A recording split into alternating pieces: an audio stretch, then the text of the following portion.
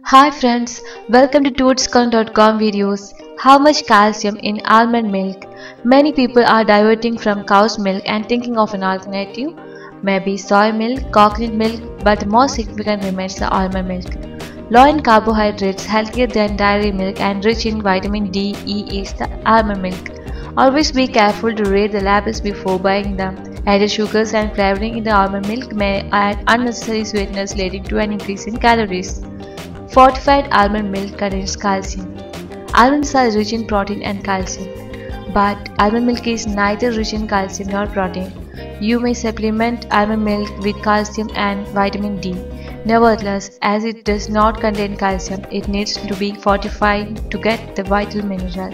For example, if you buy almond milk from the supermarket, it may contain up to 45 to 50% calcium as per the RDI, whereas cow's milk contains only 28 to 31% of RDI. Almond milk is right for you.